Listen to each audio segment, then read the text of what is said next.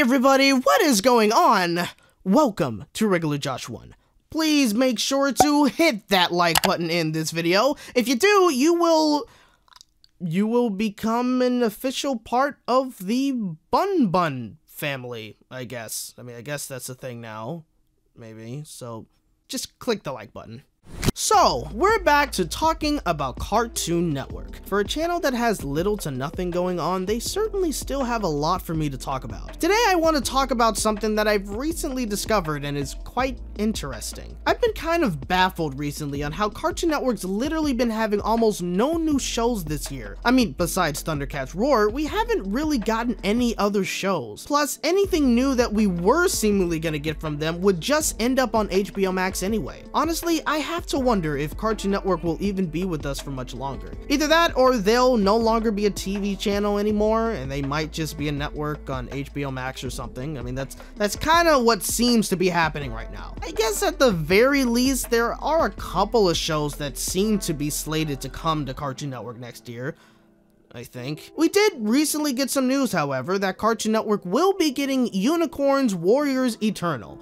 This show looks very different from anything we've gotten from the network in a while, and it's kind of a surprise that they ended up deciding to pick this up. Also, it seems like it's supposedly gonna air on both HBO Max and Cartoon Network. We also had news that Tiny Toons will be making a comeback, also supposedly airing on both platforms. The show will be called Tiny Toons Looniversity. Well, alright, we'll be getting another Looney Tune-ish show, so I'll be fine with that. There were some other shows that I found that I thought were going to be coming to Cartoon Network as well, but those are seemingly only for the international channels. Sad, because I was kind of looking forward to Elliot from Earth. But we also have another show slated to come to Cartoon Network and HBO Max, and this one is honestly kind of a head-scratcher to me. Yeah, because this one is Batwheels. You know, the Batmobile, the one that Batman drives. Yeah, that's getting its own show. I'm not kidding. Not only that, but the Batmobile is a kid. Yeah, it's a kid car or kid vehicle, and he's joined by the other superhero vehicles like the Batgirl Cycle, the Red Bird, the Batwing, and the Bat Truck, and okay, I'm sorry, but this is too weird. You got the vehicles of these superheroes and they come together to, I suppose, stop the villainous vehicles or something. I'm not quite sure what else I need to say about this, but yeah, that's coming to Cartoon Network. It's a very interesting idea. That's you know what? Just got word that it's also going to be a preschool series. Well, now that all makes sense. When you think about it, preschoolers would probably eat that up, especially since it involves the vehicles of some of their favorite superheroes. So now I can forgive this show for its weirdness. For now. But this does make me question, is Cartoon Network trying to get back into the preschool programming market? Some of you guys may remember this and some of you may not.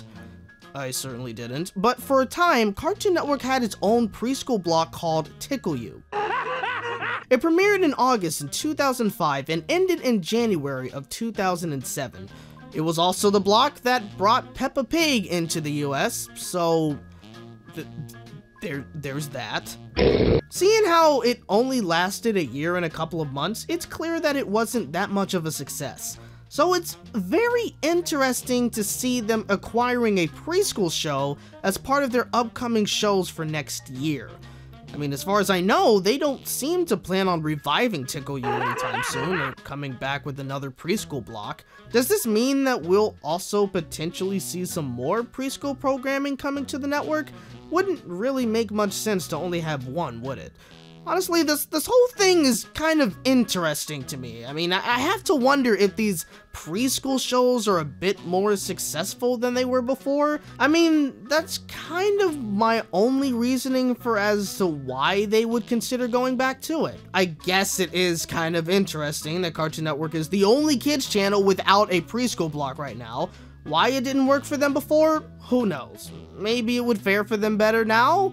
All I know is that Batwheels is a thing now, and it's weird. However, at the very least with these other shows slated to come to Cartoon Network and HBO Max, I have something to look forward to.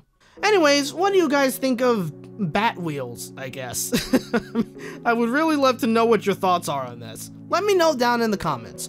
I hope you guys enjoyed this video. If you did, hit that like button, subscribe for more content, and hit the bell to be notified on my next video. Thank you so much for watching, and remember, you're hearing it from a regular bunny in a regular world. See you next time.